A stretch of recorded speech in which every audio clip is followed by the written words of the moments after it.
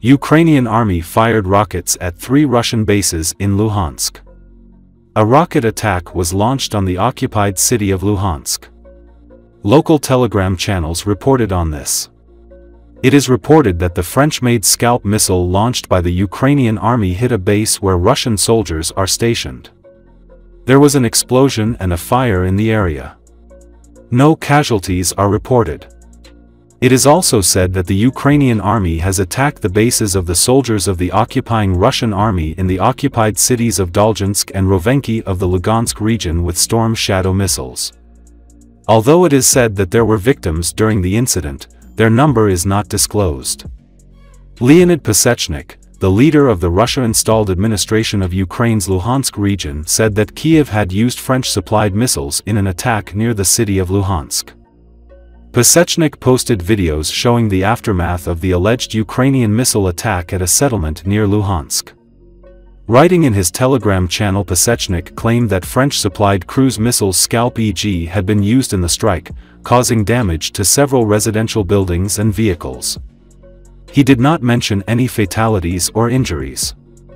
Luhansk is one of 4 regions of Ukraine that Russia partly occupies and claimed as its own in 2022 in a move condemned as illegal by Ukraine and most countries at the United Nations General Assembly.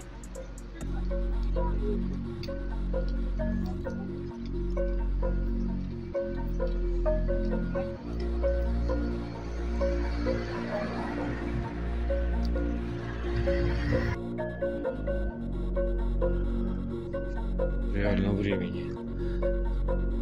Что-то сбили, что-то прямо в Луганск прилетело.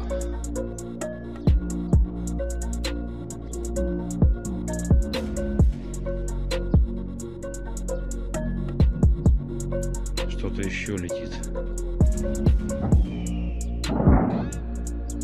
Господи. ПВО работает.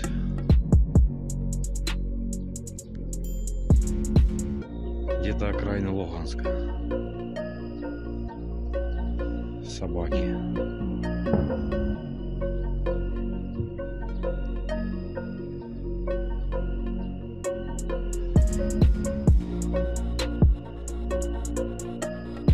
Я думал, самолеты летят.